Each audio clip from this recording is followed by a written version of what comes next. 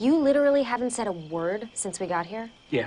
When I say I'm meditating, I'm just trying to figure out what the fork is happening. I think we might be in an alien zoo or on a prank show. No, Jean, you were dead.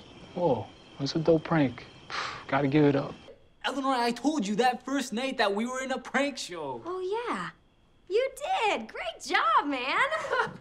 Okay, Janet, I have a question. Okay. What is the bad place like? Oh, sorry. That is the one topic I'm not allowed to tell you about.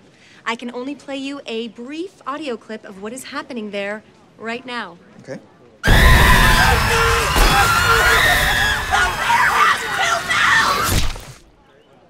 Well, it doesn't sound awesome. What is it with you and frozen yogurt? Have you not heard of ice cream? Oh, sure, but I've come to really like frozen yogurt. There's something so human about taking something great and ruining it a little so you can have more of it. Look at all these dishes piling up. I used to just throw them in the sink and they'd be magically cleaned by morning. I did that. I cleaned the dishes. Oh. Then what's up with these bad boys? You are unbelievable. Should these be magical trash bags?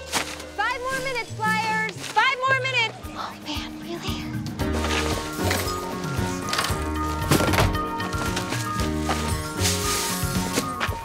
We need a plan.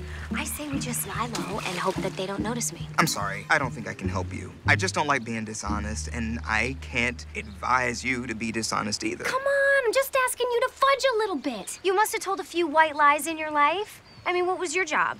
I was a professor of ethics and moral philosophy. Motherforker!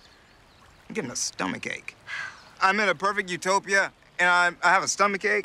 I can't believe they've managed to mix 1 million flavors together, and yet somehow I can taste each individual one. It's remarkable. I got no flavor. That's all I deserve, really. No. Look, I appreciate you trying to cheer me up. I really do, but you don't understand. This was the very first neighborhood that I got to design. It was my chance to prove myself, and now I've blown it. You know, sometimes a flaw can make something even more beautiful. Like with Cindy Crawford and how short she is. Oh, Tahani, if I made one tiny mistake in my design, if there's a single glitch in the system, if even one blade of grass is angled a fraction of a degree off,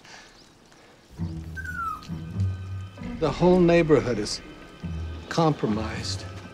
Whose dog is that? Guys, whose dog is that? Whose dog is that? See, this is one of those glitches I was talking about. Nice try, puppy!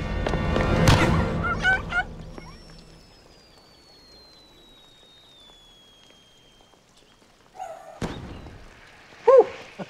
That was a close one. Teacup! Have you seen my dog? So here's the situation, Evita. I kind of kicked your dog into the sun, but I got her back. Everything seems fine. Teacup, thank goodness you're okay. Everyone, it is merely a construct of a dog. It feels no pain or joy or love. Teacup doesn't love me?